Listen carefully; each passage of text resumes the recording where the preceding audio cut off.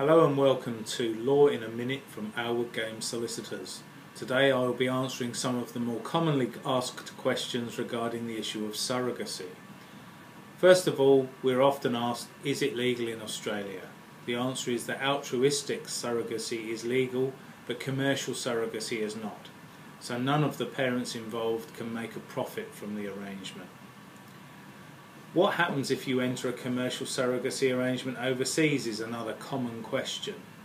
The consequences vary slightly from state to state, but certainly in Queensland it is a criminal offence, and if you return to Queensland you may face a criminal prosecution. Another question we are often asked is, what do I need to do if I am considering an altruistic surrogacy arrangement?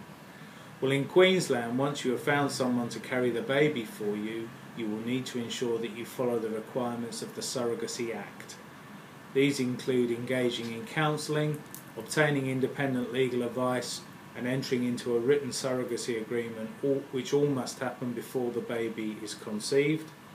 And once the baby is born, you will need to obtain a report from a counsellor and make an application to the court for a parentage order. The most critical question is often, is the arrangement enforceable? In short, the answer is no. Either side of the arrangement can change their mind and the agreement cannot be enforced.